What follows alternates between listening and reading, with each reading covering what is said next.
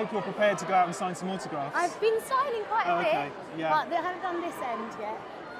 The Orange Wednesday's Rising Star Awards, that's the one. It was a hell of a year for you last year, wasn't it? It was. I mean, there's a lot of variety there, your movies last year. Yeah, yes. Well, it all sort of just came out in one go, and I didn't really intend for it to be the way it was, but it worked out quite nicely. It started with a very small film, and then big one, and small, and then comedy, and then, you know, and then some plays as well. So it was crazy this last year. So it would be a nice little cherry on top for one. But it's really hard actually, because everybody is so deserving of the award that's in the category. So we'll see.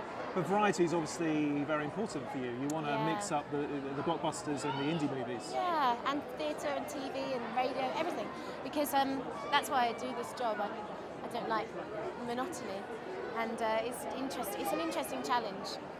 And of course, Colin Firth, who you've worked with before, twice, yes, that's right, also does that as well, doesn't he? I mean, he's a man who can make some Trillions movies at the same time as work with Tom Ford or Tom Hooper. Yeah, I think it's a very attractive quality in an actor that is not vain and just does what floats their boat.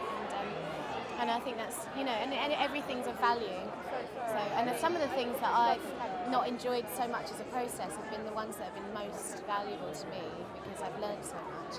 So it's always interesting to try new things. Now you've got to go off and meet the crowds. Yes! Enjoy. Bring it. See you later. Thank Cheers. you.